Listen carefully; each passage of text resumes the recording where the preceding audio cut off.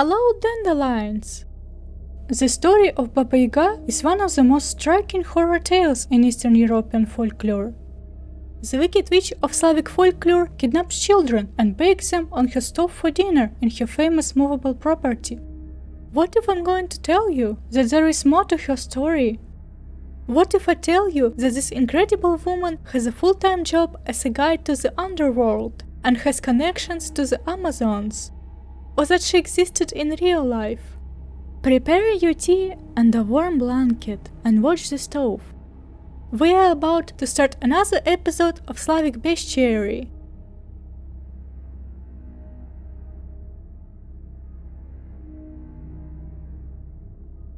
Baba Yaga is a witch who possesses magical artifacts and is endowed with supernatural powers.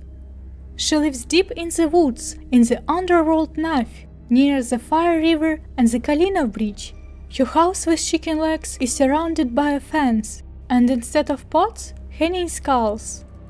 At least that is what we heard in tales. South and north of the Slavic community have their own version of Baba Yaga. Still, the time and circumstances called baptism rebranding changed this folklore character so much.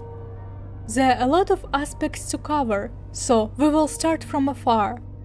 How would you imagine Baba Yaga? Probably like an old woman with an unpleasant appearance, but she wasn't like that all the time. The noun Baba became slang, meaning an elderly woman, aka babushka. Currently, it isn't a polite way to refer to a woman.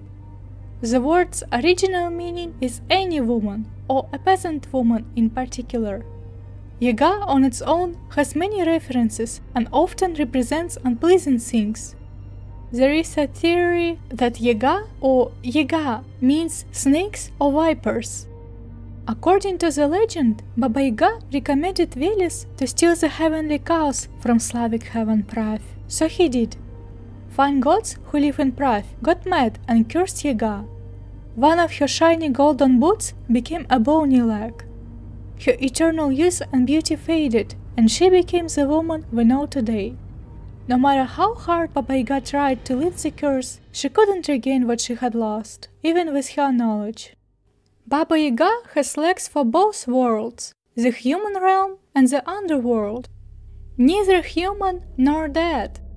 Baba Yaga limps, so she uses a mortar and broom as her personal carriage, or rides a horse or boar to move around comfortably. Yaga's hut, standing on the edge of two worlds, is a gate to the Slavic underworld Naf. In tales, the hero asks the hut to turn around, so the door would face the human world instead of the underworld. There is another interesting cultural reference to the hut with chicken legs. In the northern Slavic tribes, there was a custom to bury the deceased above the ground, not underground. Due to the climate, the land was freezing stone or the terrain was swampy. So the Slavs would build crypt houses on stumps and put the idol of a woman next to them to look after their relatives. Baba Yaga can shapeshift into anything, transform you into anything, send a powerful curse, deprive you of life, and etc. She is a big foodie with numerous valuable magical artifacts, such as 7-league boots, a magic carpet, the sword Kladinets, the clue, and the gusli Samagudy. Watch my top 10 magical artifacts in Slavic fairy tales episode to learn more about the artifacts. I'm sure everyone at this point heard of Baba Yaga's creepy food habits.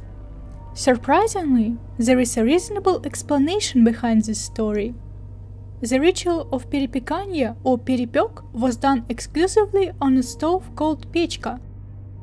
An infirm or sick child was washed with spring water, wrapped in dough, and put into a warm, clean oven, which had previously been heated with herbs. The child was baked, aka reborn, so he or she would pass the sickness to the dough and be reborn healthy. It was the best cure for the illness in the northern climate. This rite could be done only by a knowledgeable woman, the priestess healer, because only she knew the special dough recipe and could perform the ritual. Also, pechka was a core part of another Slavic ritual, the initiation. In many tales, the hero comes to Baba Yaga to save his friend, bride, the world, etc., and she assigns him or her to do tasks, typically household chores. If the hero proved themselves worthy, he or she was rewarded with magical artifacts and advice. That is the point.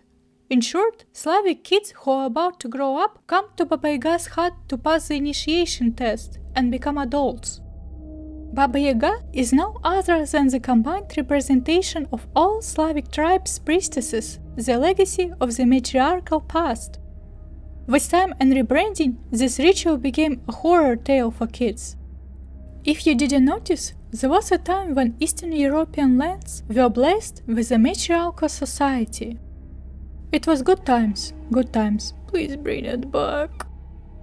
And there comes another side of Baba Yaga with even more cultural references. Some fairy tales mention that Baba Yaga has an iron chest, which is nothing but battle armor. She needs that in tales where she is the antagonist and the big boss a hero has to fight. In the South Slavic version, fairy tales mention that Baba Yaga has an underground kingdom in far, far away land. It is described as the land beyond the steppe river, among the silken grasses, and by the spring water near the sea. It is fair to say that the underground kingdom is based on the tribes of Amazon warriors who live near the current Sea of Azov. Baba Yaga owns herds of cattle and magical horses in that version, and the hero's goal is to get the horses. She is the snake mother who commands the army of dark forces and fights with Slavic warriors Bogadiri to seek revenge for her murdered snake sons. Sometimes she has her daughters and daughters-in-law who help her to get rid of the hero with temptations.